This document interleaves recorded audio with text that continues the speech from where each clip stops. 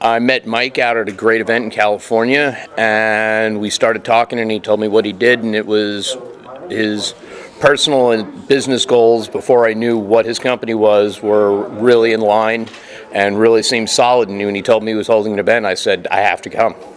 Knew nothing about it, and was one of the best blind decisions I've ever made. I think the biggest takeaways are how you can align your core values and things that are maybe a little esoteric, and you can align them with really down-to-earth, rubber meets the road principles that will help you just crank it up to a completely different level. If he had charged 5 times more, I'd still come out ahead. I mean, every penny, I don't even think of it as investment anymore. I think of him just giving me something. He's giving me money. I just gave him a little up front, but I think he's just, he's just turned the cash register on. I think people are scared of change, and they don't want to change, because if they change, they've got to do something, and they got to get off their ass and do something.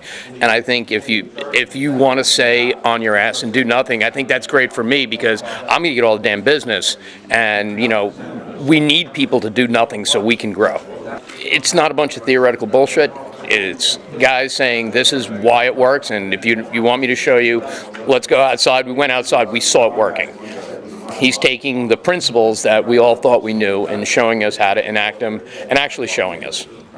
And that's why I think, to actually be in the shop where guys are coming in, coming out, and actually cranking out money at the same time they're teaching us how to make money is really empowering. Everything else that I've been to, some of it's been really good, but none of it has put the good theory and the good practice together. This Mike really, he's nailed it.